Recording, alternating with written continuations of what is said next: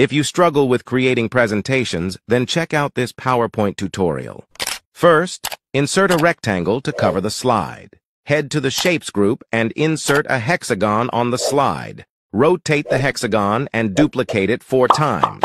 Then select the hexagons and group them with Ctrl-G. Zoom out, scale the grouped object, and align it in the center and the middle of the slide. Duplicate the grouped object and align it towards the bottom of the slide. Duplicate it again and align it to the top. Select all the grouped objects and ungroup to get the individual shapes. Delete the shapes outside the slide area. Select the rectangle first, then select all the hexagons, head to the Merge Shapes options, and click on Fragment. Then select all the unwanted pieces and delete them. Select this shape, head to the Format options, and insert your picture. Repeat the process of inserting pictures into these shapes. Change the colors of the other shapes. Then select all objects on the slide and remove their outlines. Finally, insert your title and other slide elements. There you go.